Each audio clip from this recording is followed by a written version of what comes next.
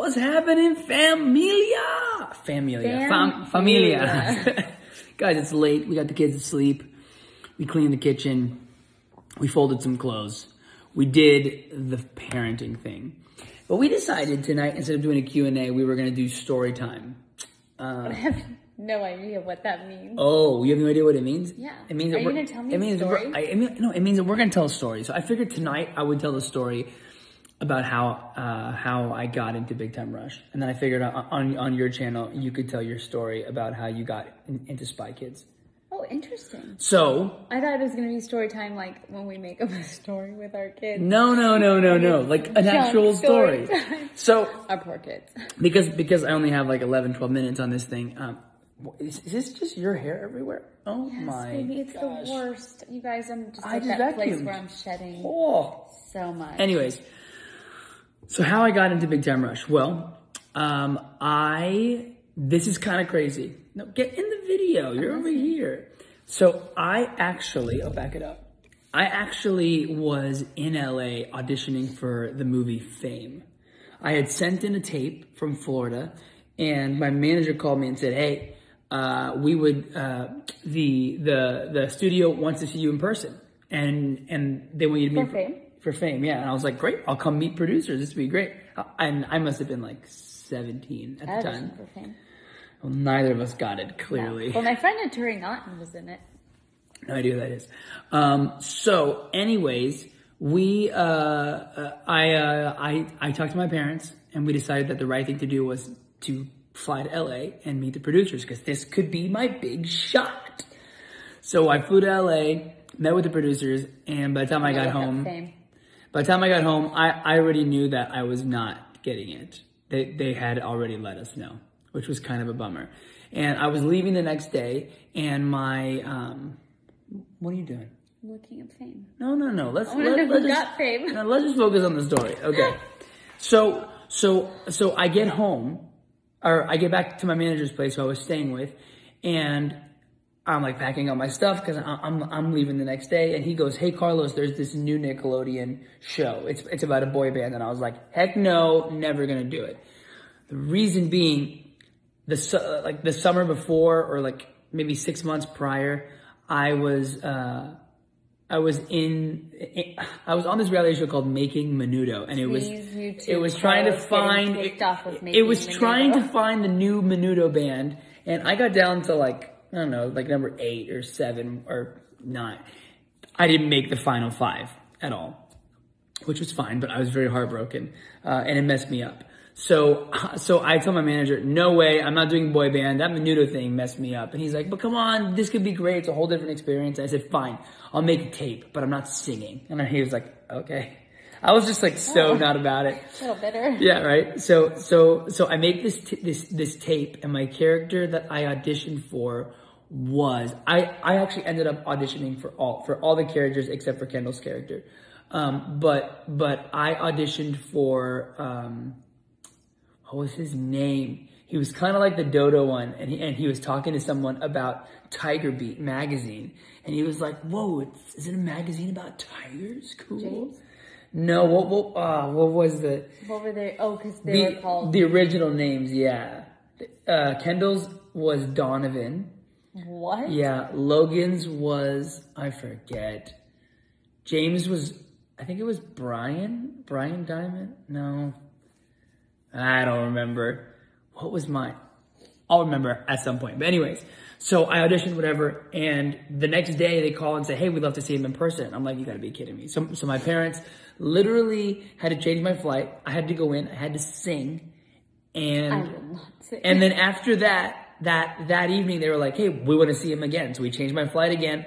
I went in, and after that, they said, "We want to see him again." So I changed my flight. I ended up staying in LA for a week. How many times did you go in? Like 4 or 5 times.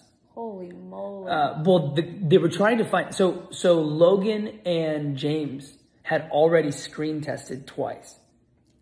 Yeah. So there were 3 or 4 screen tests. They screen tested twice? Yeah. That's not normal. So I was at a part of the 3rd screen test for the 4th. The 2nd or 3rd, I'm pretty sure it was the 3rd. Wow.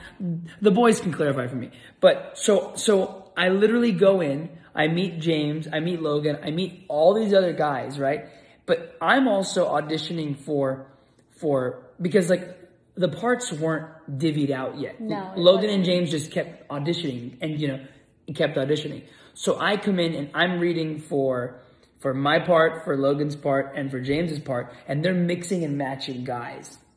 And it was crazy. So then I remember that it was the last mix and match, and they called me in and they said, "Hey, let's do James, Logan, this guy Kurt, right? Mm-hmm. And then Carlos, can you read this character? And can you read it a little differently?" And I was like, "Oh my gosh, this is either really good or like I don't know." So I go in and I literally read, and it's the four of us, and then they were like, "Okay, cool. Well, thank you guys so much, and thanks for coming in."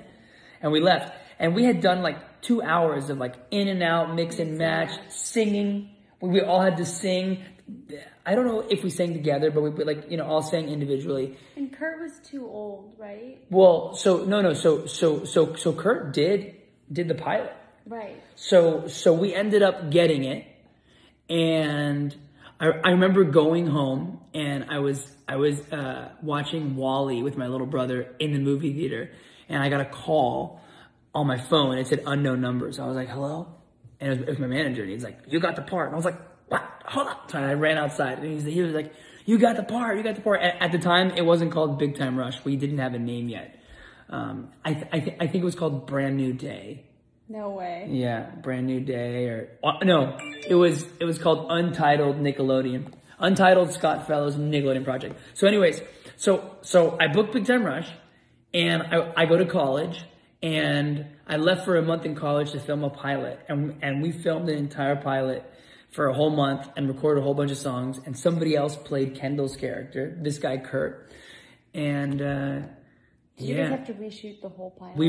And then a year later, they recast Kurt. Even though he's so talented and he's so amazing, they just wanted somebody a little younger. So we went in for another. Which, by the way, is so hard. Oh yeah. In this industry, because it literally, like, it didn't take away from that guy's talent or anything. He was probably the most talented. It's just how things go sometimes. And what's crazy is that Kendall had auditioned for the show previously and didn't get it, but we went in for another screen test, for the fourth screen test, and we did a mix and match, which is terrifying because if they've already let go of Kurt, they can but we were pretty confident. They told us that they needed to find that fourth guy, so we went in and we're mixing and matching with different Kendalls, and literally at the end they were like, "So who do you want?" And we were like, "That guy." We were like, "That's the guy." No way. Yeah, I mean, obviously they knew that they wanted him too, but we all felt such a strong connection with Kendall. We were like, him. That's cool.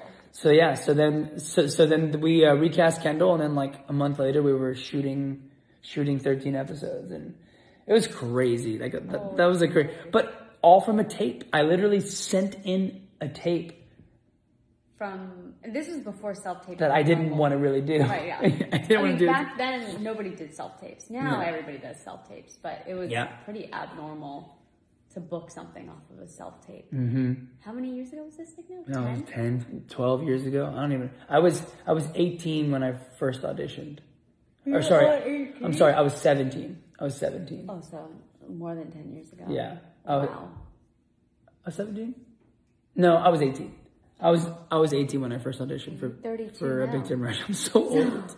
I'm gonna shave tomorrow. I'll look younger. But yeah, that was my. There's way more to the story, and one day we should sit down and just take a bunch of questions and answer questions. But it's like the process was, I was in the right place at the right time, and God had a plan. Mm-hmm. All these other opportunities didn't really matter, even though to me, it was the end of the world. When I didn't get Menudo, I was heartbroken. When I didn't get fame, I was heartbroken.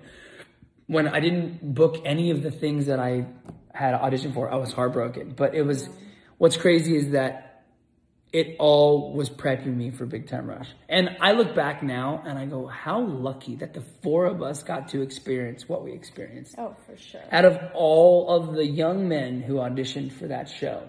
And some of them way more talented than me. I mean, Like some of the kids could sing, but they didn't have this face. I guess they didn't have this. I know. At one point during the third screen test, like my screen test, I was like, dude, I'm the only ethnic guy here. I was like, that's either really good or they're just, it's a long shot. You're like, maybe the Spanish guy. Yeah, maybe the Spanish guy, maybe not. But yeah, so that was that. Cool. Any questions? That was my story time. I hope you guys enjoyed. Let us know if you enjoyed the story time below, and we can do more of these. I don't have any questions for you. Cool. Well, let's go on your page and talk about how you booked Spy Kids. But mine is way different than you. Like, I could probably do that in 2 minutes. Well, I'll ask a lot of questions. Hope you guys have had a great week. Next week will be a little different. Alexa and I won't be together, so maybe we'll do Q&A with some others. Or you could do another story time. Or more story time. But we love you guys, and thank you for all the support. We'll see you guys soon. Much love, God bless, and as always, see you in the next one.